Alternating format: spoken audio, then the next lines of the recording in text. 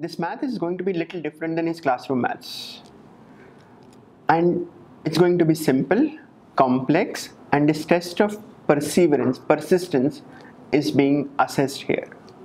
Let me also introduce Jerry, the instructor. Maybe you can know more about him on his website 5280 Math and do explore that. How we're going to deal with this. This course is not about just doing some problems in class the way we do it on pen and paper. This course is more about thinking logically, yet thinking flexibly, being able to learn from that and creating some theory, some theorem, some understanding, and not just about numbers or not just about angles and symmetry, but something more than that. You will have different experiences in this.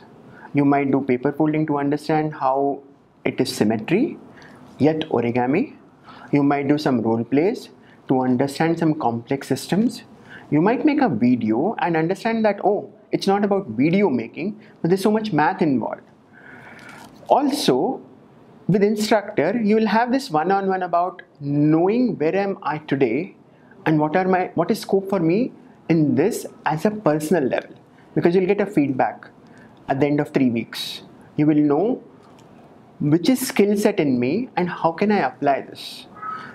This course is also developing your ability to read and think maths, which is universal. This is also telling you that yes, if I take a problem, I'll be consistent, persistent in solving it.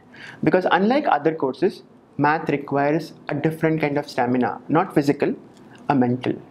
And Jerry will take you to an amazing world, which is beyond computers and calculators, which is beyond number system.